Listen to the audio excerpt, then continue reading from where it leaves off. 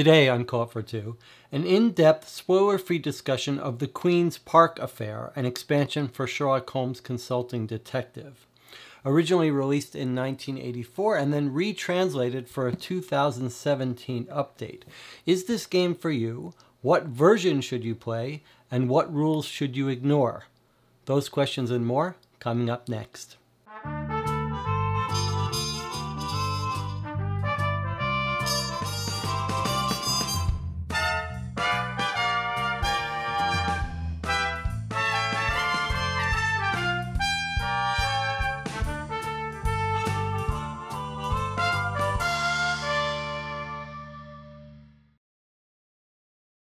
Okay, some preliminaries before we get started. This is going to be a long session.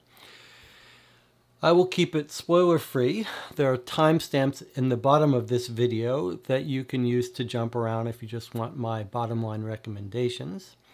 And you can also watch 45 hours of us playing through this game, the 1984 version, live on YouTube in about 7 sessions, which includes at the end a long post-game spoiler-filled discussion of all of the details of the case, what we thought of it, etc.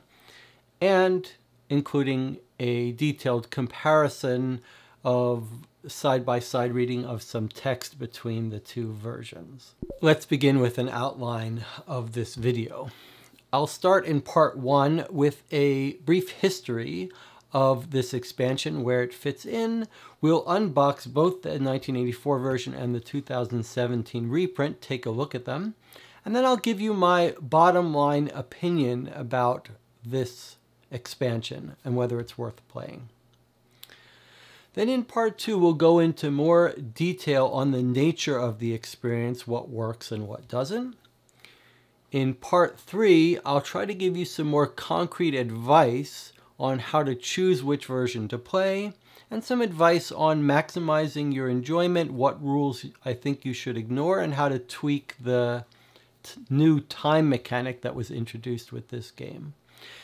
And then finally in part 4, I'll talk about some game design lessons that can be learned from this and give you my final thoughts. Let's start with some historical context for this game.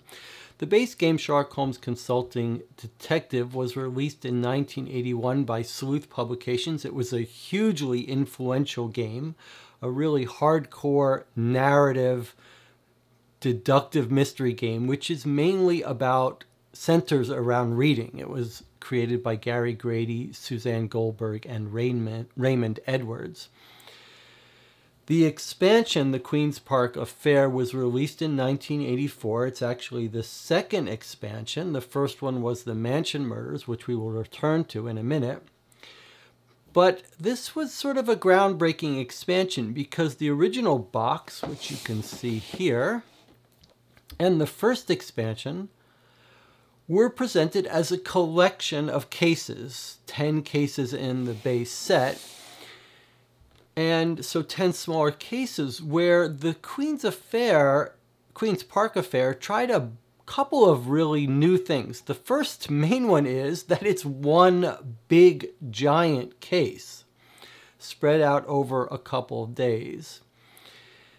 And the second sort of innovation experiment there was the use of a very strict time mechanic where time is passing over the course of the game you play, and we'll talk about this.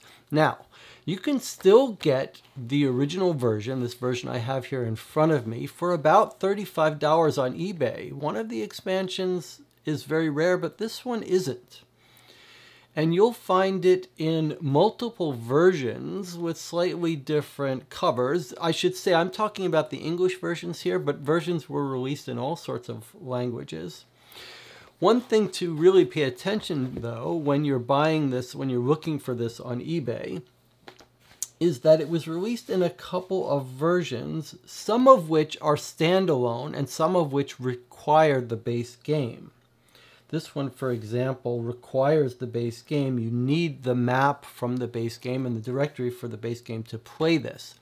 But you can find original versions from 1984, 1985 on eBay, which are standalone. Just make sure you take a look at the back of the box on the eBay item to make sure you're getting the standalone version if you don't have the original. All right, let's open it up and take a look at what you get. Again, spoiler free here. So rules in some form or another. A little timesheet to keep track of your time, an envelope with a bunch of evidence inside it. I won't open it up, but if you're used to sort of cold case games, that's what you'll get here. Various pieces of physical evidence that are made to look real. A map of Queen's Park, the new area that's expanded in this game. You'll need the base map as well. In my version of the Queen's Park Affair, it was released as a contest without solution. If you get that version without a solution inside it, that's fine. You can get the solution on Board Game Geek. Make sure you get the long version of the solution with a nice epilogue. And then I've got here, this was the order form for the contest, but it includes the questions that you would answer at the end of the case. The newspaper archive for these original Sherlock Holmes consulting detective games came in a bound booklet.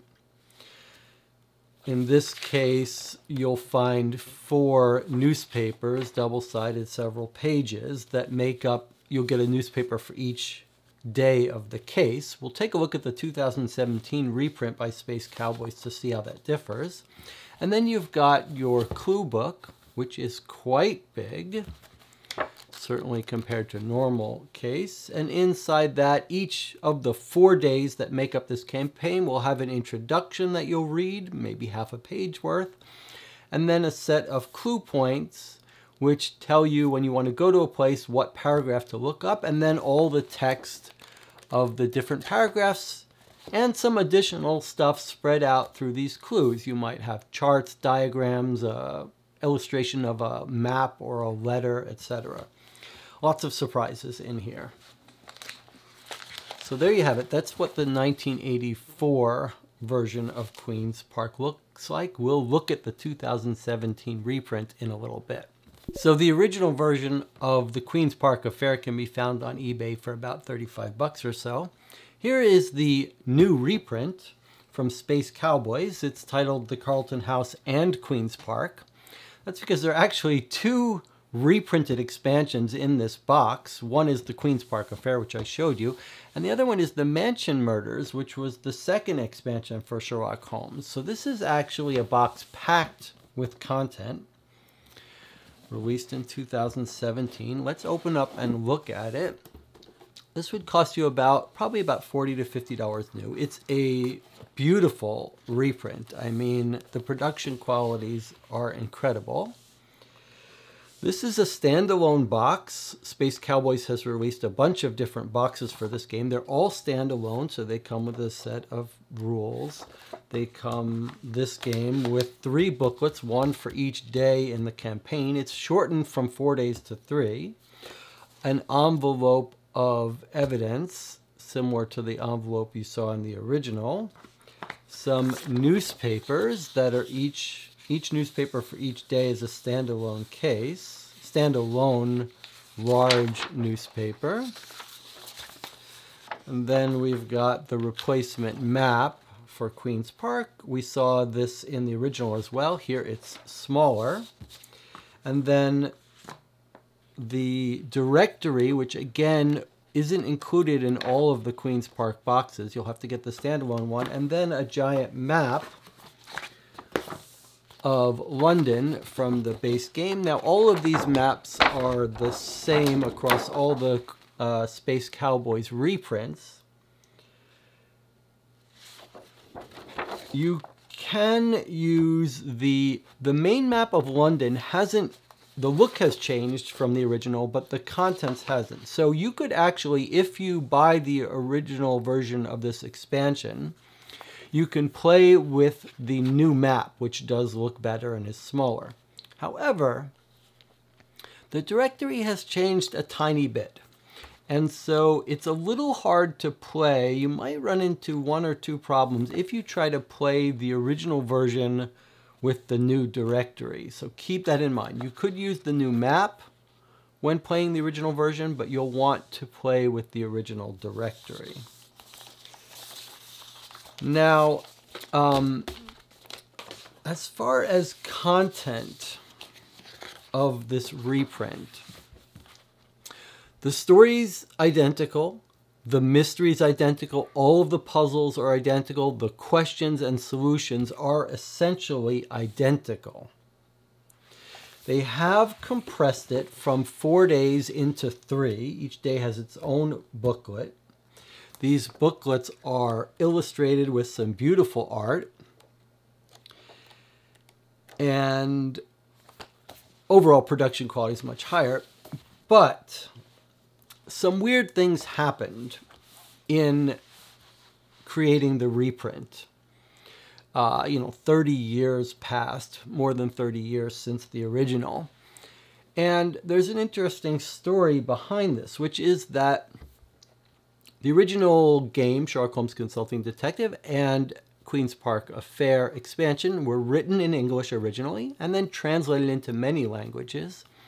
The French loved the game, and when Space Cowboys, which is a French company, decided to reprint the game, it was actually reprinted first by a company called Yastari and then Space Cowboys.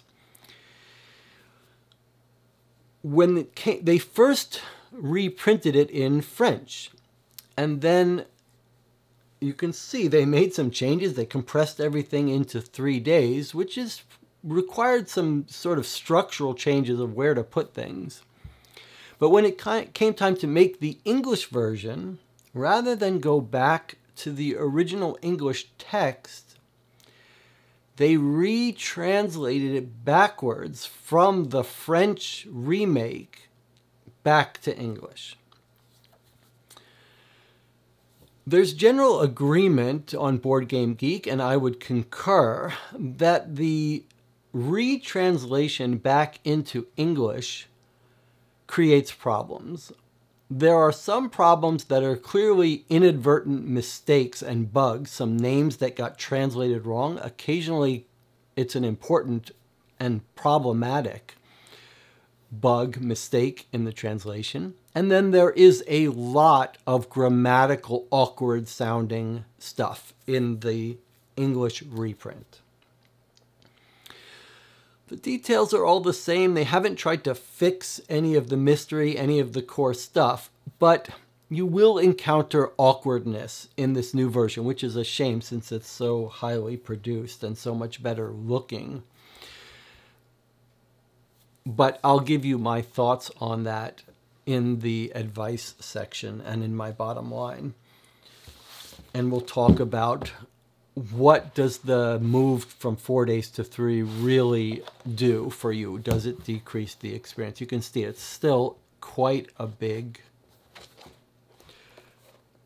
set of, it's significantly longer than your normal Sherlock Holmes Consulting Detective case. Okay, let's jump to the punchline. I'll give you my bottom line thoughts and then we'll go into more discussion about all this.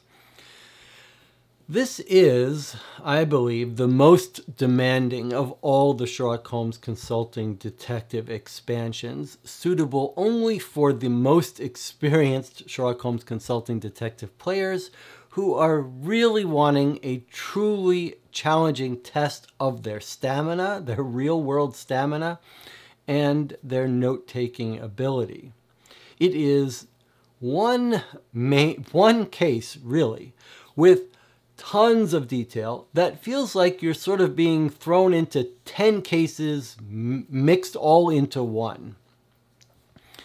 You can probably expect 10 to 25 hours of gameplay depending on whether you play more in a completionist mode and cheat the rules and read more, which is what I'm going to suggest. But it's a long experience. There is some very high quality writing and some great scenes, especially in the original version, which is the version I recommend you play. But do note that you will need to either get the standalone version of this expansion or have the original base game so that you're using the directory from the original version. Importantly, I don't think you should play with the rules as written. That's because of the time mechanic rules. I will spend some significant time talking about that in my advice section later.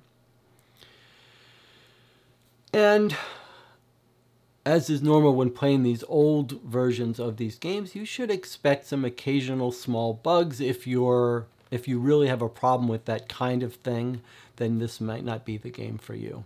Okay, let's begin part 2. I'll spend a little bit more time talking at length about my impressions of the game, the overall experience. Most of my comments will hold for both versions of the game, but most of my experience is with the original 1984 version, so that's what I'll be focusing on.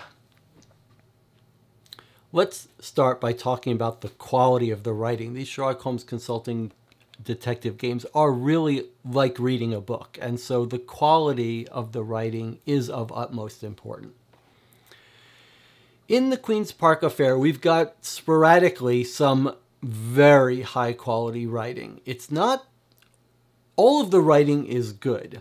Some of it is particularly compelling and engaging and elegantly written. There are some great scenes with humor and subtlety and some real personality shining through, especially and unusually for these cases with regard to the protagonist, to Wiggins, who's sort of the Sherlock Holmes's assistant, Baker Street Irregulars, the head of the Baker Street Irregulars, who is solving this case. You're not playing as Sherlock Holmes in this case. You're playing as Wiggins and the Irregulars. There's real focus on him and his personality and him as he interacts with characters in this world.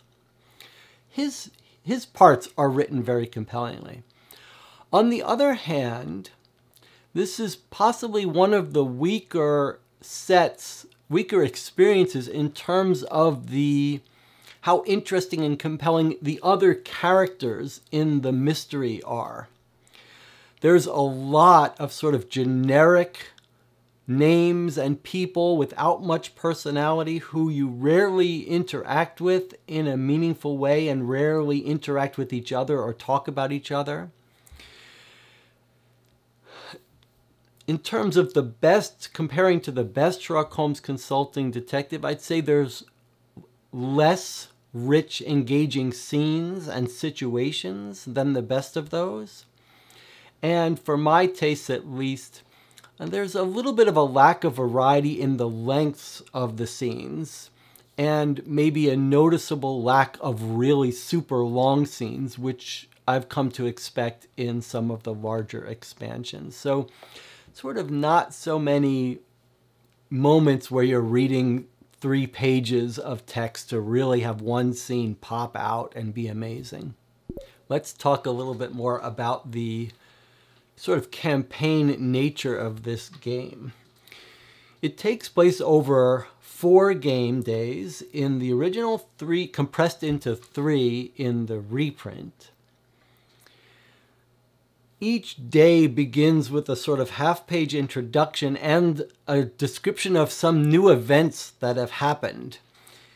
It's very cool to have these new events unfold at the beginning of each day. You really look forward to seeing what's going to happen.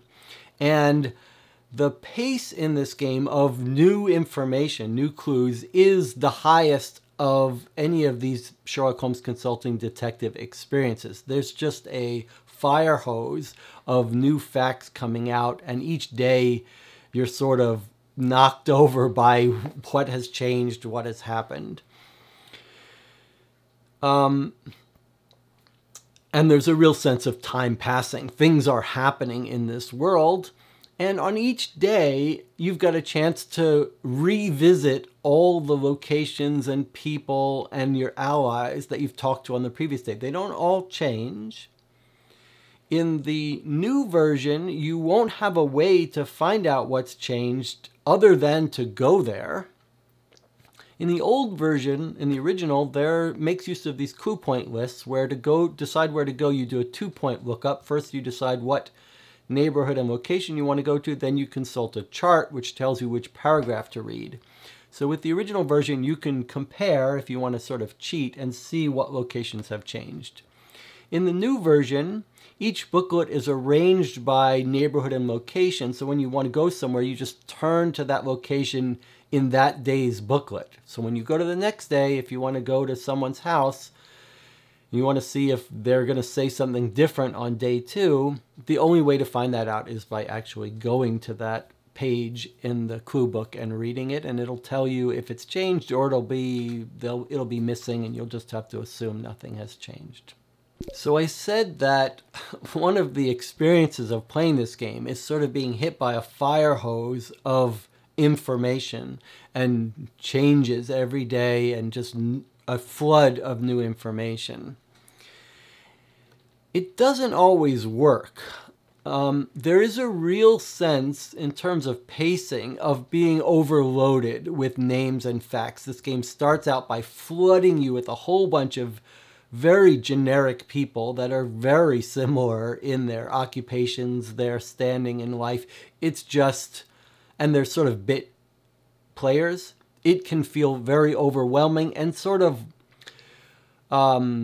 less engaging emotionally when you're sort of hit by this huge amount of information that you have to sort of whittle your way through. There is a noticeable lack of sort of pacing of information delivery. So typically in the best of these games, we get these bottlenecks where you've got a bunch of different information, you're deciding where to go in what order, it's sort of exciting, and then you chase down those leads and you inevitably find yourself in a place where you don't know what to do next.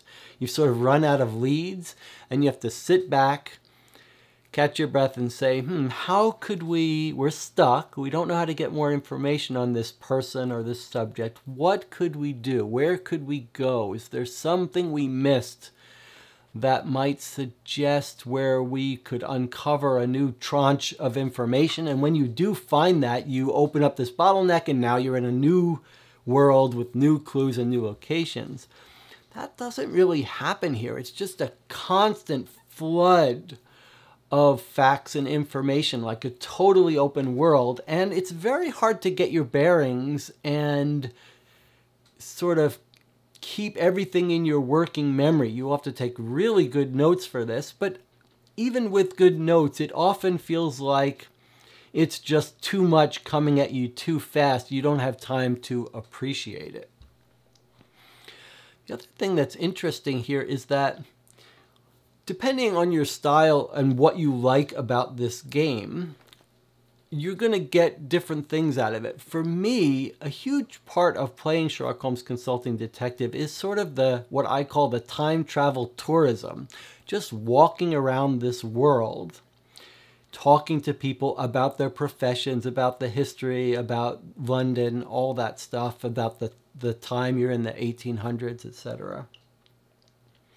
Here, while there are some good scenes, there's almost no sort of tourism here. Every place you go is related to your case. There's very little interest here in making interactions and paragraphs and characters that are just there for the enjoyment. You will encounter some historical facts and some words you don't know that are out of time, no longer used.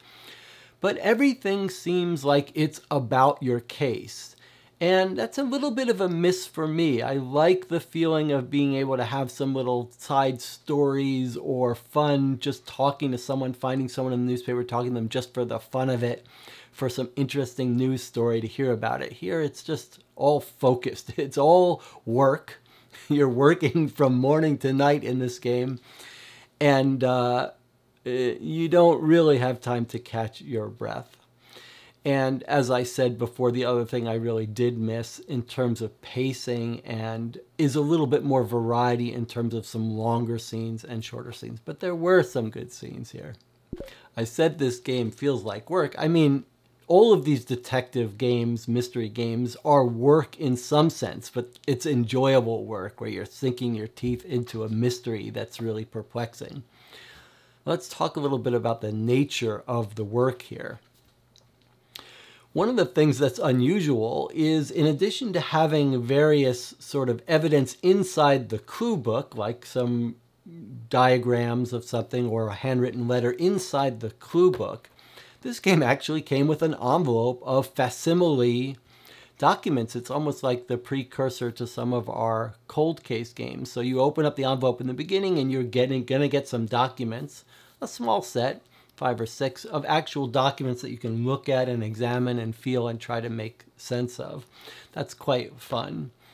Although they could have just been printed in the book. There's nothing really phenomenal about them or important about them being separate documents. It just gives you a little bit more feel of realism. I should say that the original set of evidence in that envelope is a little bit better, a little bit more believable, realistic than the new reprint. The newspapers in this case are good. They're not nearly as overwhelming, I guess, is the way to describe how some of the newspapers in Sherlock Holmes Consulting Detective can be. Occasionally in other boxes, we get newspapers that are just really dense with sort of international stories that 99% is not related to your case, but you just sort of have to slog through it. These newspapers are a little more entertaining and quick, concise, or you don't feel like it's work going through the newspapers. There are some real interesting sort of puzzles in this case. I'm not going to spoil it by going into the detail of the nature of them, but some of them are very good, very compelling, very fun. And then there's a few of them, a set of them that belong to the same family that represent a huge amount of sort of brute force work looking for needles in haystacks, in multiple haystacks, with very little guidance, and which will require some distinctly unpleasant amount of brute force work.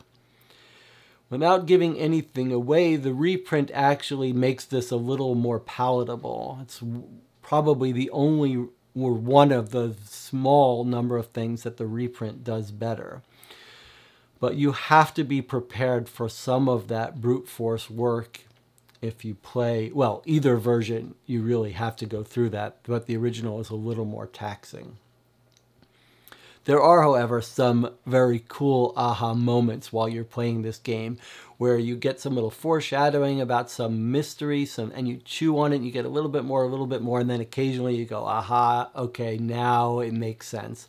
So there are some wonderful moments of that in this big, long experience. Some people play these games they care mostly about the mystery, of getting a fair mystery that's going to test their deductive skills.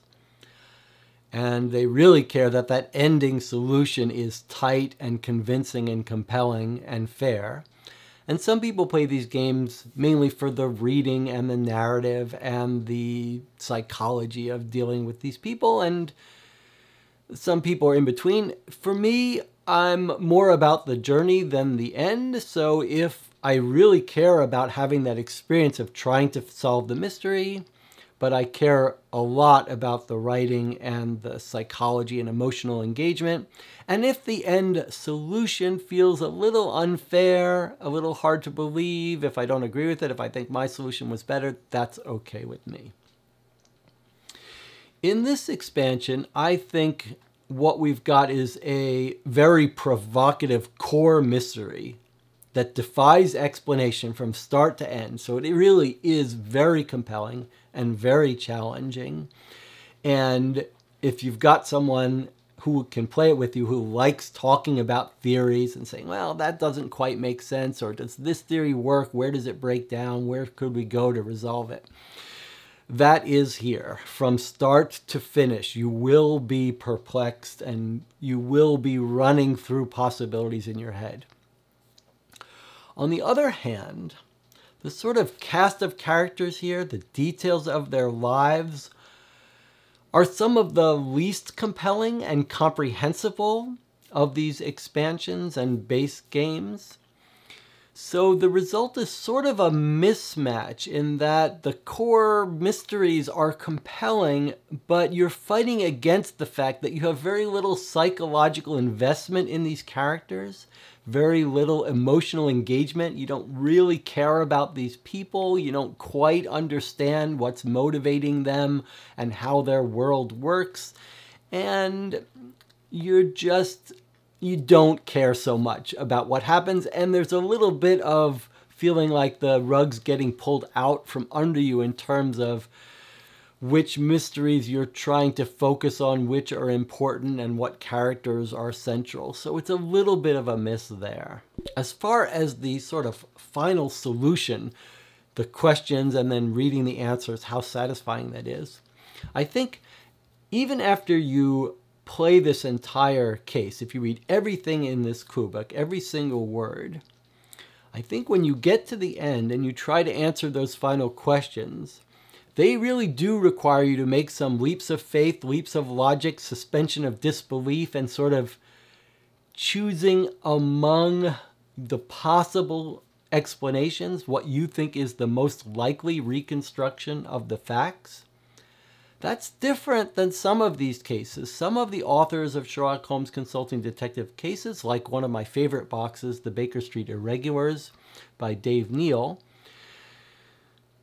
adopt a slightly different approach, which is that if you read everything, if you managed to find everything and read it all, you would have a good idea of how to answer every question. You'd be fairly confident in your answering of those questions. Here, the questions are good, they're compelling, they're interesting, but you won't be able to answer them definitively. There are missing pieces of the puzzle that the game does not give you, even if you read everything, and you will have to use your best judgment to answer the questions. I played it with some friends here on YouTube, and we did get them right. We did feel good. We did have to struggle and debate when it came to answering those questions. So for us, the balance was struck. The difficulty of the questions was there, and it was a satisfying solution. Our little final guesses ended up being correct, but your group could hit it differently. You could get to the end of this case, especially if you don't read everything, where you feel like a question is unfair. Like there's no way to know the answer to this question. It could have gone a bunch of different ways, and you guessed a different way than the authors had in mind, and that might rub you the wrong way. On the other hand, if you really try to read everything and really invest yourself into trying to solve every little piece, you may feel like the game overstays its welcome and is frustrating in that you can't find solutions to all the puzzles. You just have to, in the end, make your best guess. So if that sounds like that might frustrate you, this might not be the best box for you. Here we are in part 3. I'm going to give you some advice how I think you could get the most out of this game and what version to play and what rules to bend or break. Okay, I think if you've listened so far, you can tell I think your best bet is to play the original 1984 version for a couple reasons. The main one is that well, let's not say the main one. They're equally important, two reasons. One is the writing is better, significantly better, with significantly less grammatical errors.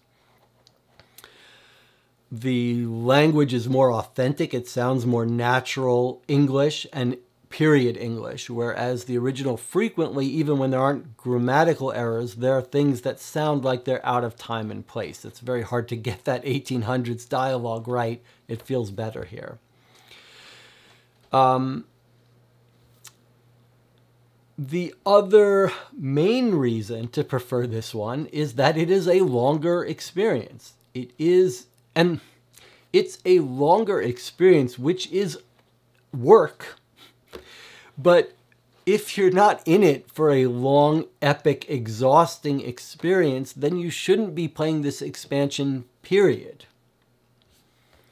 You should only be playing this if you're looking for that marathon feeling of being exhausted when you get to the end and wanting just a huge amount of content and reading and mystery solving. So if that's what you're in for, it seems like you should prefer the longer, bigger one. It has more text to read, more interesting scenes, more newspapers, etc. There are some downsides to playing the original version. You won't get the high production quality with the extra illustrations here.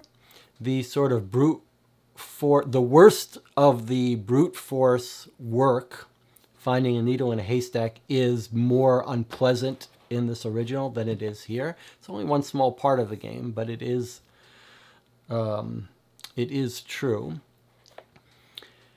And then depending on your play style, it'll either be a positive or a negative that the original version has these clue point lists where you can see easily at a glance what locations have changed over the different courses of the days. If you're like me or a completionist and you want to make sure you read everything, then actually this is better, the original with the clue point lists.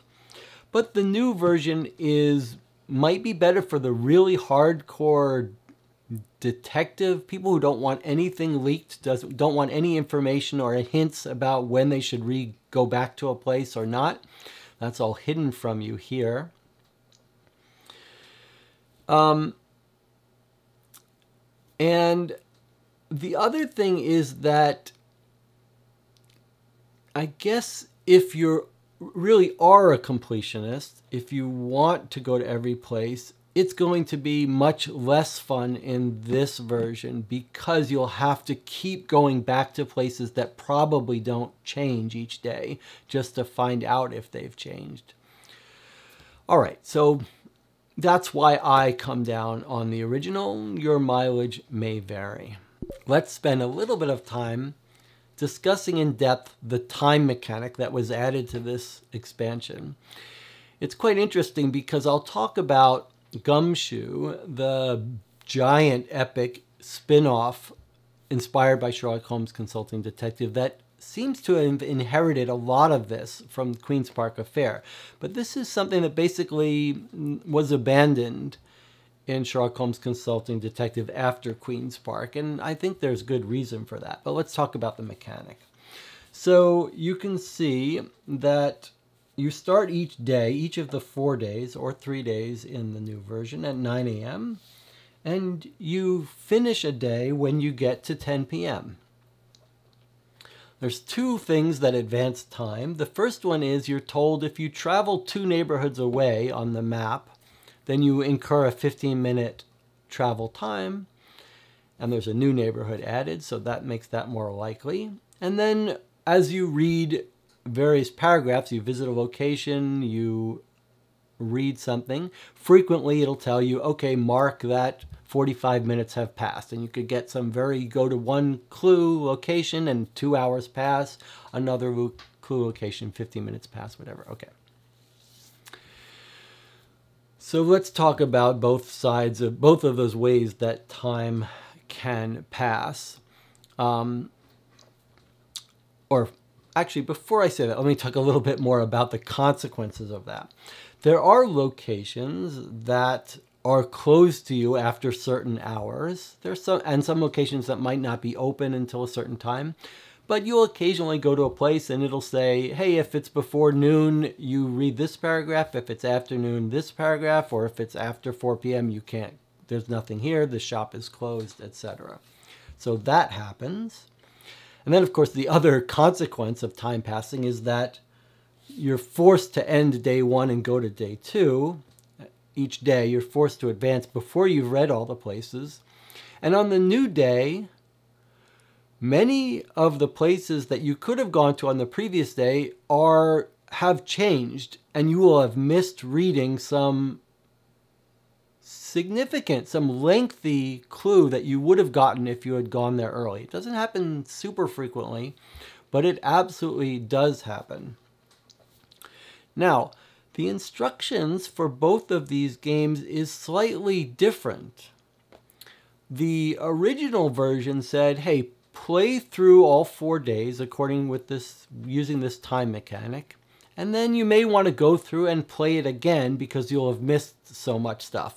You probably, I think, if you play by the official rules, you might read 25% of the clues and 75% of the locations you'll never see because you won't have time to see them all. Maybe even worse than that if you really were strict about the rules. In the new version, it's cut down into 3 days. You have significantly less actual game time, less turns, less time playing the game. And furthermore, the new rules don't say anything about replaying it.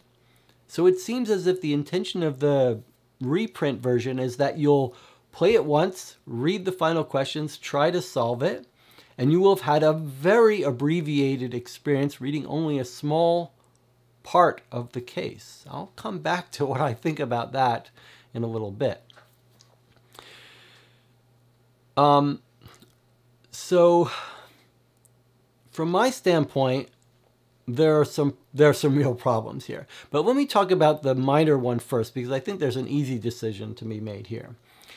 When we played the game, we read the rules about traveling and we said, okay, let's embrace it. It's a clever way to add an optimization puzzle to the game. You've got these neighborhoods and you're incurring a time penalty when you travel far away. That makes thematic sense. So you sort of want to clean up some clues, visit some places in one neighborhood before you move along.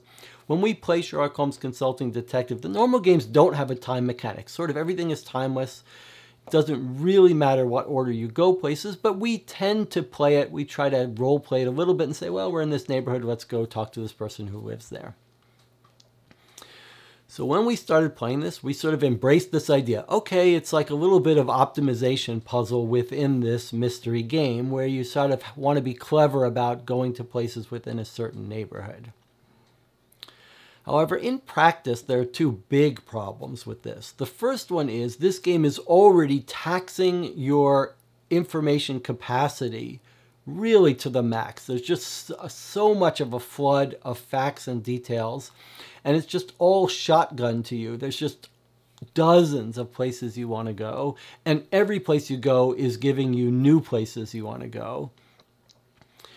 That the idea of sort of optimizing your travel really takes away from the enjoyment of this game. You're sort of like, well, there's 10 leads. We're trying to keep them in their head. We just asked someone about this doctor. And then you're saying, well, but we shouldn't go follow that lead down. We shouldn't chase that lead down because it's in a different neighborhood. So let's work on a different lead. And it's sort of forcing you to do everything all at once, a little bit of every little lead at once, trying to sort of optimize. And then you're saying, well, here's where we want to go, but maybe there's something else in this neighborhood that we should try to discover first. So let's go to the directory. Let's see if there's any shops in this neighborhood near where we are that we should go. After a couple hours, we said, no, this is terrible. It's really taking away from the enjoyment of the experience. So I really recommend you completely ignore that rule, which will, if you follow, if you don't, my first recommendation is you don't worry about going to places near you to save on time efficiency. Then if you still wanted to obey the official time mechanic rules, that would mean time would pass more quickly, you'd have less turns. Which leads us to the real problem of this entire time mechanic, which is that there simply is not nearly enough time to learn enough to have a good experience with this game, at least in my opinion. If you follow the official rules, you will get to the end of day 4 or day 3 in the new reprint and be completely confused, have no chance of really understanding it, and everything's going to be more unpleasant than if you had more time to spend on each day. The puzzles are hard enough that you really do need to see more stuff. Now, some people like short Sherlock Holmes consulting detective cases. They like that they're trying to rush through it and solve it with the smallest number of clues. If that's the case, however, this is not the expansion for you. Trying to make this a short experience is a terrible idea. And yeah, so I really do think that the only way to solve this is to spend more time rereading, spend more time with this campaign and not obey the strict one playthrough rule. Otherwise, you're going to see 25% and you won't be happy. So what are my recommendations? I have a couple here about how you should bend this rule, how you should think about the time mechanic. First recommendation, I've already said, embrace the idea that this game works best if you lean on the epic campaign marathon nature. So I suggest you attack it like a completionist where you want to read everything. Either play by the sort of original recommended rules of playing through the whole thing once and then starting back at day one and play through it. You could do that. To me, that feels thematically wrong and weird that you're going to play through day one, day two, day three, day four, and then you go back and play one again. That just feels like it would be discombobulating. So my suggestion is that you essentially play day one until you go everywhere you want to go. There's two ways you could do that. You could either do what we did, which is we sort of kept track of loose time. It's fiddly. You think that the thing says 45 minutes, add 45 minutes. It is not so easy to remember how much time has passed, to remember to add that each time. It is a pain, and you're trying to keep other notes. So I would suggest you relax about the time mechanic. If you want to keep track of time roughly, just roughly approximate time passing. The way we played it was we said we're going to roughly keep track of time. We threw out the travel time. We didn't ever incur any penalty to traveling. We just ignored that 15-minute rule. And then when we went to a place, if it said 15 minutes past, we would add that whatever. We just try to keep approximate time. And then when we got to 10 p.m., we said, okay, now our detectives are working overtime. It's evening. They're going to make late night phone calls and visits. And we let ourselves take as much time as we want, going to every location that we wanted to on each day until we ran out. No more places to go. Then we advanced to the next day.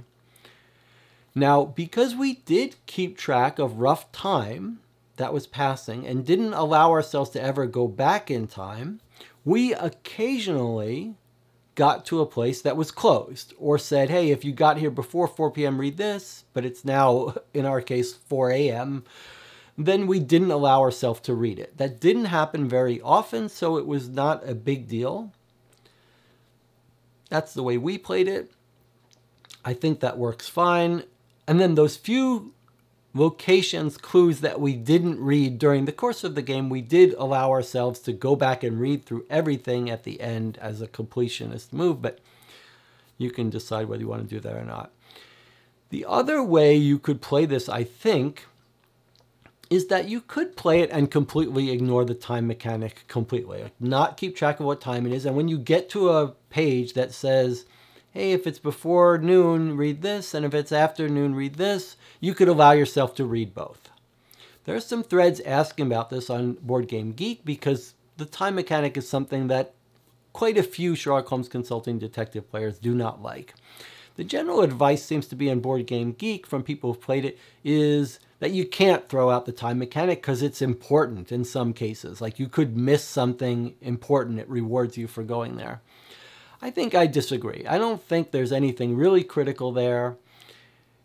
If you're the kind of person who gets really bothered with the idea of cheating, like I'm cheating, I stole a little bit away from me and I don't feel good about it and the whole experience is ruined, then don't cheat. Don't do any of this. But for me, I think the experience of reading and experiencing everything is much more important than strictly following the time limits. And I don't think personally anything really breaks by ignoring the time stuff. I think if you attack it in this way of playing a day until you read everything, you probably can expect a 10 to 25 hour total experience, depending on how much time you spend thinking and talking, etc.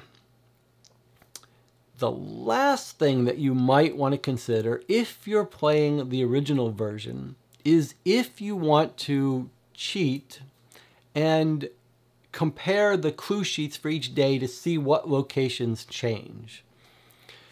Again, from my perspective, there is so much work in this game, so much information overload, and everything is difficult enough that I was fine with doing that. So that meant being able to identify on each day, here are the places we need to go to today because they're going to change tomorrow, right? Something's going to happen in some event that's going to change a location. Now, even when you do that, there are plenty of places you'll go to, it'll have a changed entry, and it's just a rewording of it or whatever. But the nice thing about doing that is you spread the clue points, you spread your experience over the course of those 4 days. Because if you're looking at your current day, let's say day 1, you're looking at your clue points, you've gone and circled all the ones that are changing on day 2, then you can avoid going to places that are going to be the same, that are going to have the same paragraph on the next day. So that has a nice advantage of sort of spreading out the enjoyment, spreading out the reading over the course of 4 days. And it gives you a little bit of feel of staying within the time frame of the game rather than going to every clue. So we don't try to go to every clue on each day. We just make sure we go to all the clues we care about and all the clues that will change before they change the next day we go to them. That's how I played it. That's how I got the most enjoyment out of it. You'll have to decide what will work best for you. A couple more pieces of sort of random advice. If you possibly can, find a partner or two to play this with who has the stamina to stick with you for this whole experience, whether it's 10 hours or 25 hours. Break it up into sessions. Each day is a good way to break the sessions up. This game is there's so much information overload here, and it will require really good note-taking and some real brainstorming, trying to wrap your head around some of these mysteries and specific puzzles, that playing it solo is going to be a much, much harder experience. Do not underestimate how much more difficult these games are doing solo, especially when there's so much overload here. Be prepared from the first step to take great notes. Keep track of all the places you've been, what you've learned there. When you've learned some information, make a list of all the different names. You will really have to take good notes. If you don't like taking notes, this isn't the game for you. Another piece of advice here is whenever we play these games, we do a little cost-benefit analysis of writing on the material. There are some rare games that might cost you $100 to $200 to buy, and in those cases, you wouldn't want to write on it. You want to sort of keep it so that you can pass it along to someone. Here, because you can get the original from 1984 still on eBay for 35 bucks, I think for the trade-off of time and experience, you'd be well advised to just write all over it. If you see something that's interesting, circle it. That's what I did. It will help. It will make it much easier. You're going to find yourself revisiting a location, rereading it, and making your little notes and annotations on the documents will help you. For $35 for 25 hours, I think it's worth writing on it. If you don't want to, you can always try to use a scanner and scan and write on that stuff. Along those lines, I would suggest when you read a paragraph, you circle it, you keep track of it, and then when you get to the end, read the questions. If there's any you can't answer or you don't feel comfortable about, or even if you just want the completionist experience before you try to answer the questions, I would suggest you take that clue book, go to page 1, and go through each page and look for the paragraphs you didn't read and read them. If you do that, you're still going to have a real challenge figuring everything out, understanding it all. So for my money, why not get the full experience? As far as the mysteries, the puzzles, the sort of stuff you're trying to resolve, my advice to you, being deliberately vague, is don't give up on those puzzles. If you see something that it kind of looks like you should be able to make sense of, you probably can make sense of it. Stick with it, take your time, sleep on it. You will be able to solve these puzzles, to figure these things out, to understand at least the textual nature of what you're looking at. Part 4, Game Design Lessons. This game was actually a bit of a shock to me in terms of recalibrating some of my thoughts on how to make an epic, long, marathon Sherlock Holmes consulting detective style game. The biggest take home for me was how much damage was done to the experience by sort of flooding the player with so many different names of people and sort of generic people that were sort of the same. I guess when you're thinking about a detective game, when you play these detective games, sometimes you think, well, that was a little easy. You know, we solved it in a couple hours. It would really be nice to get one that was really hard.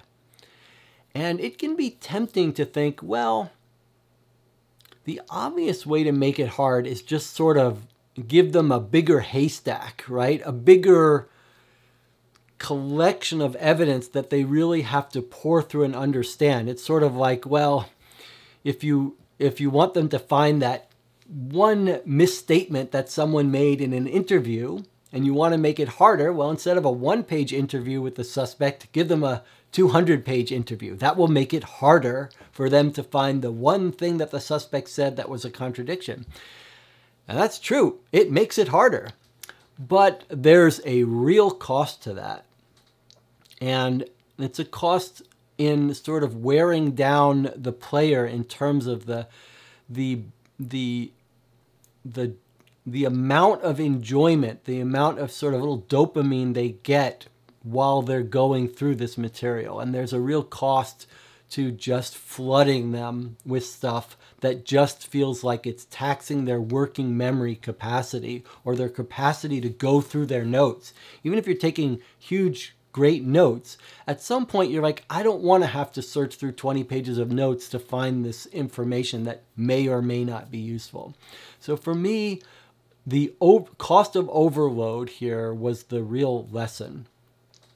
And the cost to making so many sort of generic, interchangeable characters. You really can feel in this game why it's so wonderful when you play one of these cases where every character feels like a completely different, quirky personality. And on a very related note, there's a core puzzle piece in this game that is just so dense. It's like tables of data that require real brute force to make sense of. And one of the things that you can see goes wrong there from a game design perspective is it's not just that there's this huge amount of sort of data that the player has to go through, make sense of, and do work to understand. It's that here it's very unclear if there's ever going to be any payoff for that. It's unclear when you found the information that the game designer expected you or wanted you to find. Sometimes here there's multiple things you could find in that data and you never know if you've found them all. And the problem with that is it means it puts this diminishing return on the player where they're like, well, maybe there's some more in there. So let me spend another hour. So the first hour you spend, you get something. And then you're like, well, maybe there's more in there for me. So you spend 2 hours and you get a little bit more. And then you're like, well, maybe I should invest the time. And that's something we see in a bunch of these mystery games. There has to be some way to convey to the player whether they should be spending a large block of time on something. Whether it's solving a puzzle or a cipher or going through the data, you have to be able to convey to the player, yes, it will be worth it for you to spend 3 hours solving this. Or yes, you should be able to, you now have enough information to solve it. The other problem that happens with this game when there's so many different pieces of evidence, and we see it in other games too, is you encounter something and you ask yourself, do I have enough to solve this thing, right? Like it's a puzzle. And you ask yourself, is this self-contained? Have I gotten enough information to solve it? And you might say, well, let me just try to solve it. But that's the problem with making these things hard, because when you can't solve it right away and you're not sure if you have the information to solve it, it creates a very uncomfortable moment where it feels like the smart thing to do is ignore it till the end, right? Imagine you got 4 days of cases, 4 days of gameplay, 30 hours. You get something in hour 1, a little puzzle, which could be critical to you understanding stuff because you've gotten it right in the beginning.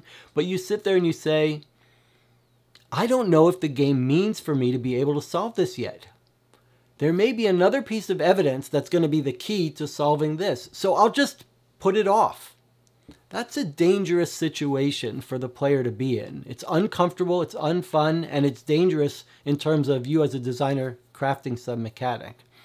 So you have to figure out some way of conveying informally, even if it means like sort of breaking the third wall, conveying to someone somehow through whatever it is, some norm, some convention, that yes, it's time to solve this. This game suffered from some of that happening. It also suffered from some philosophical decisions about trying to make a difficult case.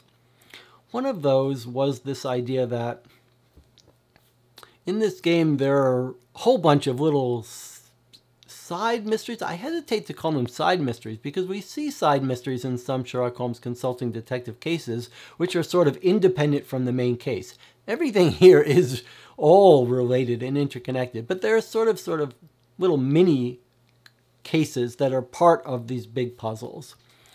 And one of, I think, the philosophical misses here is that all of these little component mini mysteries, or at least most of them, are left open until the end.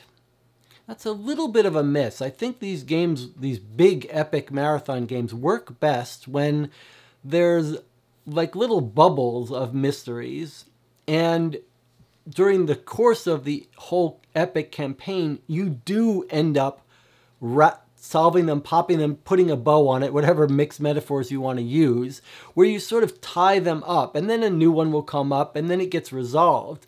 So by the time you get to the end, you feel like, okay, we understood this. We've got that locked down. We understood this. We've got this locked down. All these little components. And then the finale, the final big questions should be only make sense at the end, and you should be able to put together your little mysteries as components and have it, and then have the enjoyment of connecting all the dots. But when all the little mini mysteries, little components, pieces, characters, all are unresolved until the end, it creates a little pacing and arc problem. It's a little overwhelming, and you don't get those moments of satisfaction throughout the game. And I think that's important. You have to give the player some rewards and some satisfaction for solving and wrapping things up over the course of a long campaign. Don't leave every mystery open until the end. And then in general, related to my point about solving puzzles, I think there's a little bit of a miss here in terms of conveying what's expected of them at the end of the case, and what's expected in this world in terms of what is the player, like when we play it 4 days, these are events happening. And one of the things we weren't sure about is, are we meant to do something at the end? Are we just going to get asked questions? Are we going to be able to stop something bad from happening, etc.? A little more attention focused on conveying expectations of the player. What mysteries are we expected to solve? Which ones aren't we? Who is going to be asking us questions? Are we going to have to make choices of actions to perform, to do something? I think this is a little bit of a lesson about people who are so paranoid about spoilers, and a more sophisticated lesson about foreshadowing and expectations. It helps to set expectations and build suspense and foreshadowing so that the player has some suspense that can build because they know sort of what the nature of what's going to be expected from them at the end. Another game design issue here is this question of, should the mystery solving clue discovery thing be more of a breadth first search or a depth first search? And here, I think that the best mystery games are a combination. So you get some cases where you've got a lot of different leads in a lot of different directions. That's a fun moment. You're like, should we go here first? Should we go here first? And then you slowly whittle them down in an ideal case to where you're narrowing down the set of clues that you have left to visit. And it's fun to decide which one to do in what order, which one do we care about most. And then as you want to scale up these games to be longer, more epic, you've sort of got a choice. Do you make the tree branch more so that there's more of a flood of facts? Or do you make the clue pass, the chains of clues and story, go deeper? And I think in the best of these long cases, there's a little bit of both.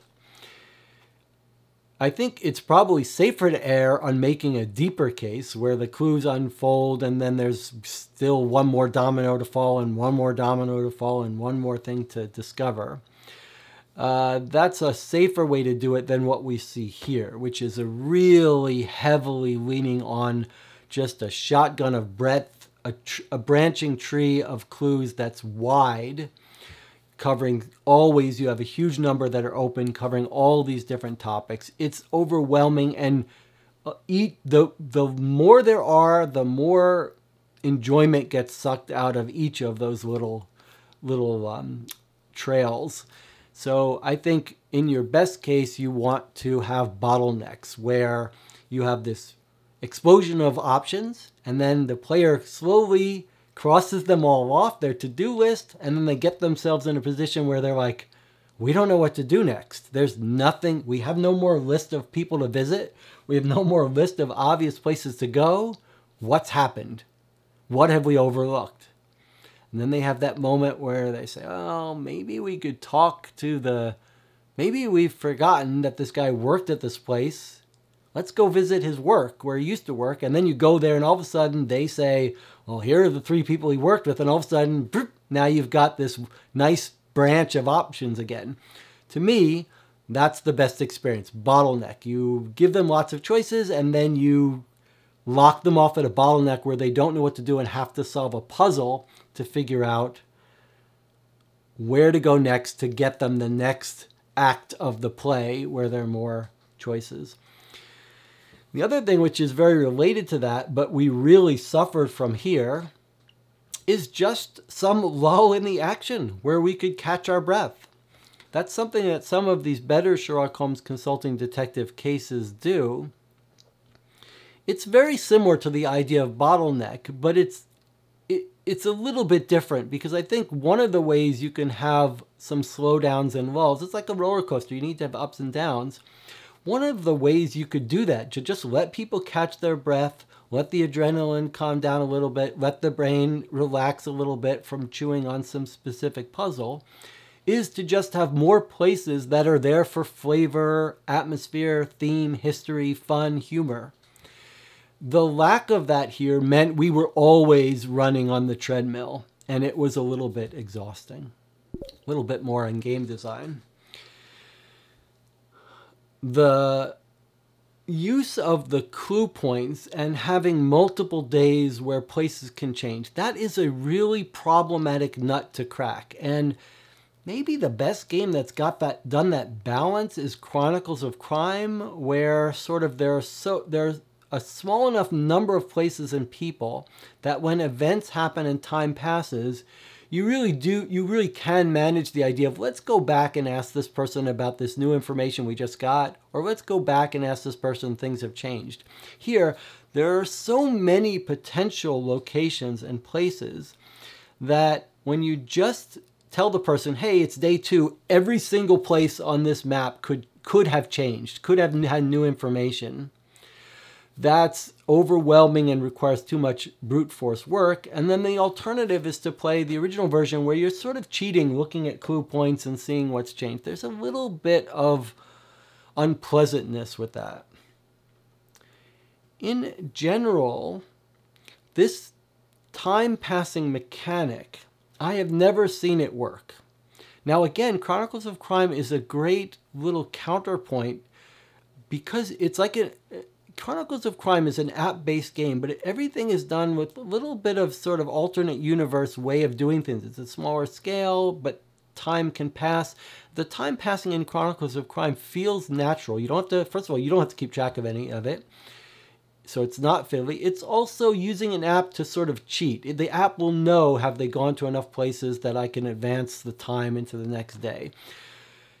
None of the analog attempts to implement time passing in a meaningful way like this, where actions take time, I have yet to see it add to the game. It always detracts and makes the game less pleasant.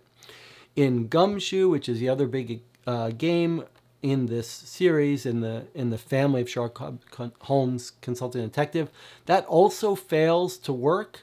This idea of having to replay the game multiple times, it just never quite works. And I think, you know, the Detective Modern Crime has a little bit of this too. And I think the solution is for the designer. These are essentially books that lean on reading. I think the designer has to assert some more control and not be so enamored of the idea of a completely open, realistic simulation world. And I think that means staging the story and the mystery in acts and only advancing the act, as a designer having more control, only advancing the act and having events occur periodically between days when you know the player has finished seeing everything you want them to see in that day. And I think this idea of sort of having time advance so that a player, through no mistake of their own, could go to some inefficient locations and advance the clock, having missed out on key stuff, is just a poor decision for a designer. Designers should have more control on that. And then lastly, from a game design perspective, I really do think much of the appeal of these games is shared with reading a book. And that means that the characters have to be compelling. You have to care about the protagonist, but you have to be interested in the other characters in the story. We have to be psychologically, emotionally motivated to want to solve these cases. There are some great examples in the Sherlock Holmes Consulting Detective canon where this happens. Dave Neal's Baker Street Irregulars has a game that I cried while playing. Very emotionally engaging. Here it's the opposite of that. There were some good deep mysteries here, but very little emotional engagement with the characters.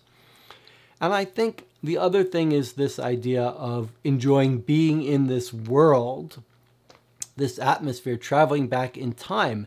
It doesn't have to feel like a totally open world where you're in, everything is the time is simulated, but I think more moments where you're like, look at this crazy ad in the personals of this guy who's doing tarot readings. Let's go visit him and talk to him and just have the fun of that. Or more historical events going on where you can go talk to the person about that.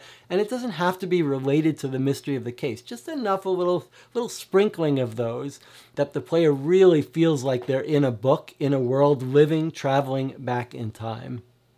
Final thoughts here. First off, this is not where anyone should start. If you're like, I want to jump right into the deep end, play the hardest game. No, don't do it. Play a little bit of Sherlock Holmes Consulting Detective boxes, the normal, shorter cases first. Understand the mechanics and what it means to take notes and what kinds of things the questions will ask you. Get some experience under your belt before you jump into this. Play this one if you really crave that epic marathon, exhausting experience and crave the feeling of being overwhelmed by facts and wanting to tax your ability to take notes. If you love taking notes, these are the kinds of games for that. Don't play by the official time rules.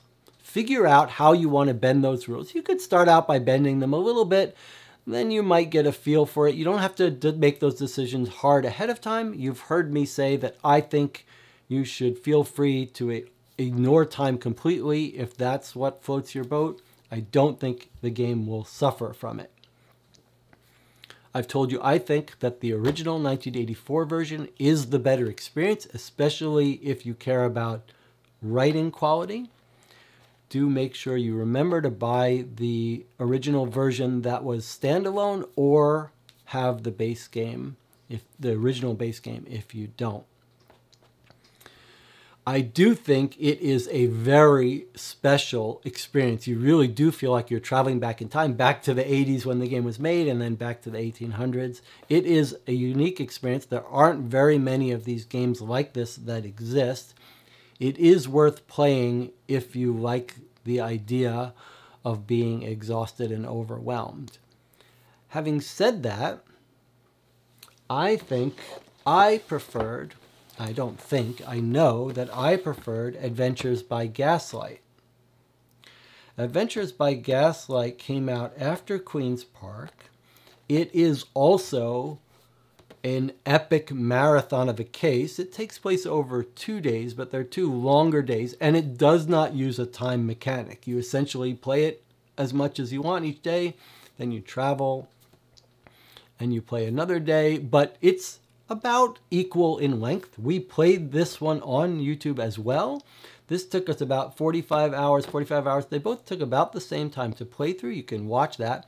Now, this one is more expensive to try to find on eBay. It was never reprinted, and it's a little bit more of a notorious case, especially in terms of the ending questions and some elements that are extremely difficult.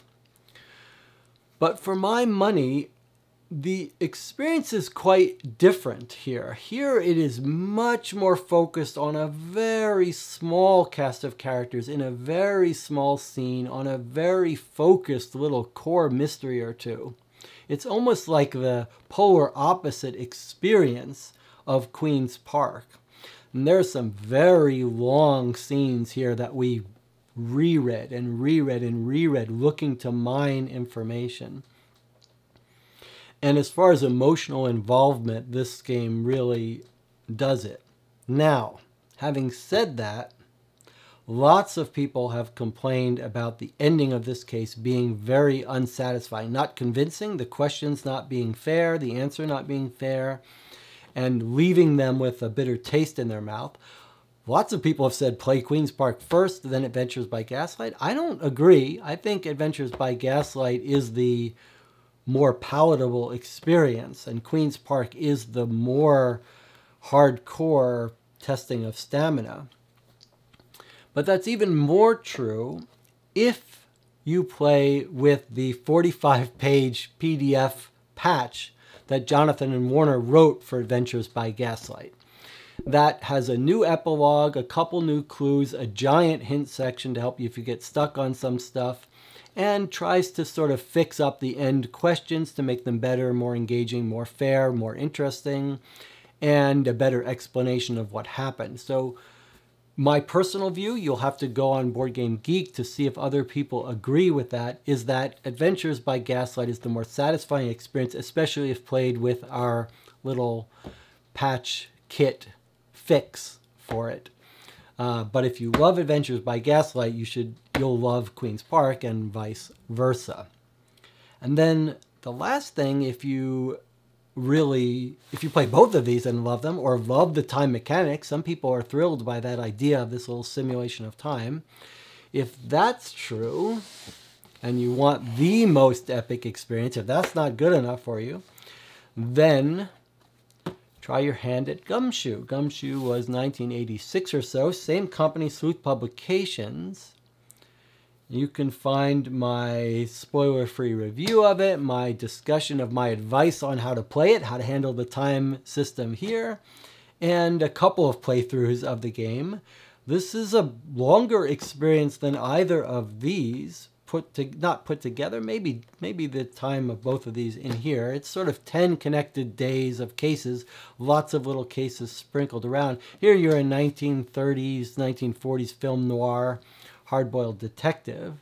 But this game also has sort of autopsy reports and a whole fingerprint system and ballistic system. It's actually really quite a unique, amazing, deep experience. But on the other hand, the actual mysteries are toned down, are not nearly as difficult. So you're sort of trading off difficulty of mysteries for a more engrossing and long, epic marathon experience in this world. Again, none of these are suitable to jump into and play before you've tried the base games and decided that the system works for you and you understand how it works. If you do end up playing, not Adventures by Gaslight, but the Queen's Park Affair in either version, I would love to hear your thoughts. Do you agree with me, disagree with me on any of the things I've recommended, any of my final thoughts, anything you've noticed that I haven't noticed? I'd love to hear from you either in the YouTube channel comments or on the Board Game Geek section for the Queen's Park Affair. And I'll see you on the next video.